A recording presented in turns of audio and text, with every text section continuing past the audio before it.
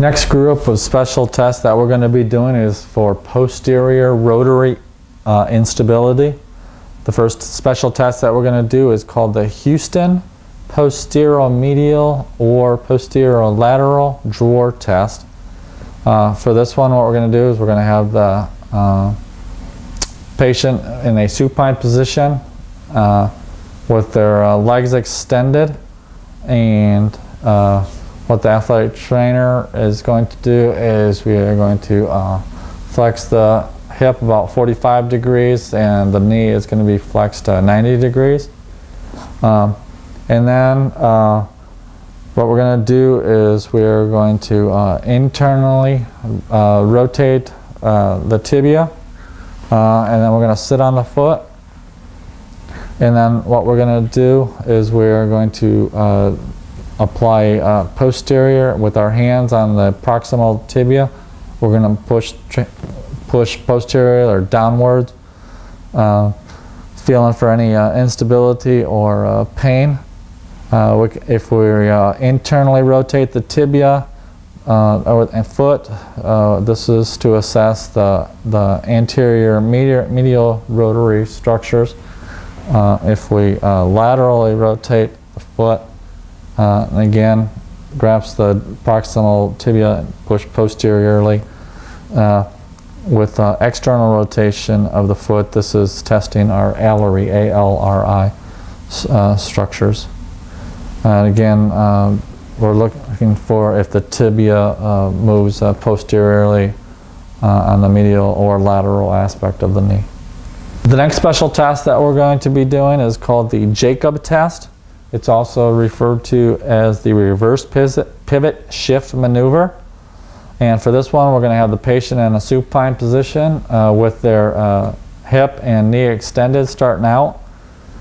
And the athletic trainer is going to stand lateral on the side of the table and their knee. And what I'm going to do is I'm going to grasp their foot with one hand, and then the other hand is going to be on the lateral, posterior lateral side of the knee. My thumb can be just anterior or over the femoral head, or fibular head, excuse me. And then what I'm going to do is I'm going to flex the hip up to about 45 degrees, 40 to 50 degrees of flexion, knee flexion. And then what I'm going to do is I'm going to apply externally rotate the tibia with my hand on my foot, and then I'm going to apply a valgus stress at the knee while maintaining that external rotation with at the foot and tibia. And then what I'm going to be doing is I'm going to slowly, as the patient's lateral tibial plateau will sublux posteriorly, or it'll also, but it reduces in full extension or at about 20 degrees of flexion. When the sublux occurs, there's usually a clunk or a shift around 20 or 30 degrees.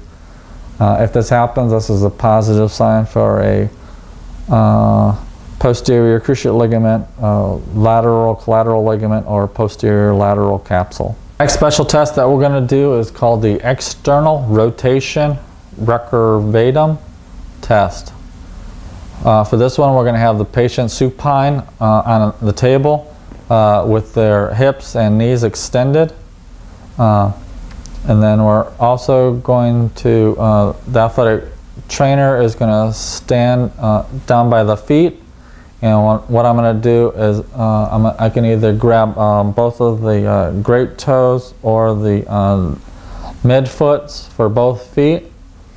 And then what I'm going to do is while the patient is relaxed, I'm going to lift both legs off the table vertically about 12 inches. And what I'm looking for, I'm observing the bilateral alignment of both knees, and if there's any increase in the hyperextension or external tibial rotation or varus alignment, then that would be a positive sign for the alveolar structures, for the PCL sprain, or anything else in the anterior lateral rotary instability structures. That's it. The next special test that we're going to do is called the dial test. It's also called the tibial external rotation test.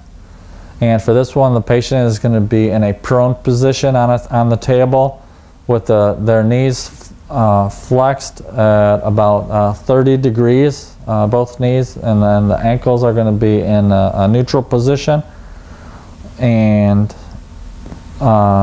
neutral in plantar flexion and inversion or eversion. And then the athletic trainer is gonna be down here by the feet, holding onto it in this position, grasping the medial border of both feet to kind of use as a reference point. And while both knees are together and maintaining this 30 degrees of flexion, what we're going to do is we are going to forcefully externally rotate both legs, and we're going to compare both sides at 30 degrees. And then we're also going to compare it at 90 degrees of knee flexion. So 90 degrees and 30 degrees of knee flexion, comparing both knees. And what we're looking for this one is if there is a increase in greater than 10 degrees of external rotation compared bilaterally. If there's a difference at 30 degrees but not at 90 degrees, then that would be positive for a posterior lateral corner of the knee. If there's a difference at the 30 degrees and the 90 degrees of flexion, then that would be positive for a posterior cruciate ligament, as well as the posterior lateral knee structures. Then if there's only difference at 90 degrees and not at 30 degrees, then that would be isolating the posterior cruciate ligament sprain. That's it. The athletic trainer or therapist is going to sit on their foot, and but before we do that, what we're going to do is we are going to internally rotate the foot, and then put our foot on it, stabilize it, and then our hands are going to go on the proximal. Both hands can be placed on the proximal tibia. And what we're going to be doing is we're going to be applying a dwarf test, or pushing downward or posteriorly on the tibia to see if there's any infield or posterior displacement of the tibia on the femur, with the toes right now are internally rotated, the foot. So for this one, what we're assessing for is our